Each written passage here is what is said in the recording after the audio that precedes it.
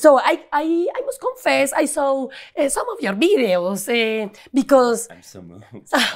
Thank you for taking the time. No, I take very seriously my work. Yeah, even with people... You're a professional. Yeah, I am. Yeah. I am, definitely. Even with people which is less famous than I am. Yeah. Yeah, I respect. I respect. So I saw some of your videos, and in your videos you talk a lot about happiness and joy, and you're almost as funny as I am. I'm trying. Let me give you some advice after the interview. Okay. I can help you. Yeah. Don't worry. But I really want to understand, how is it possible to be so different from the rest of the world? Yeah. And still be happy? Yeah. Growing up, I was told that I had to pretend to be like everyone else in order to belong, that I had to closet not just my gender or my sexuality, but my entire personality. And I was made to feel like if I expressed myself, then I'd be punished for it. But then I met LGBTQ people who taught me that I got to become myself, even if it made other people uncomfortable.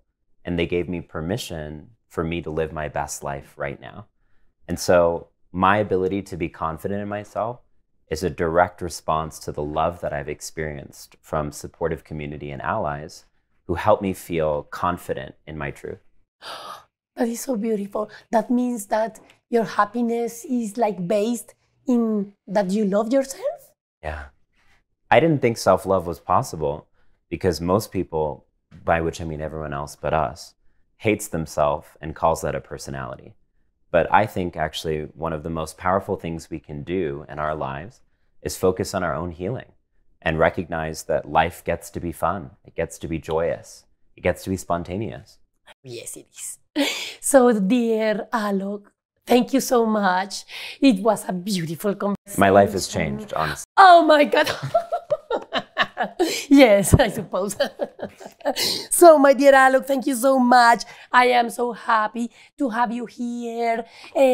Thank you for your precious time. So I brought you just a small present from Colombia, from the neighborhood, because the guy that works in the bakery, so he cooks. This is just a small present, you know, like we are aunties, we are mothers, and we care about others. So this is a pan de bono. Have you tried pan de bono? No, I haven't. So I don't want to touch it because it's yours, but pan de bono is delicious. Wow. Yeah. Thank you. Just a very fine present from Chapinero, Colombia. Thank you so much, and see you later. See ya. This was Tía Nohora, influencer for Sentiido.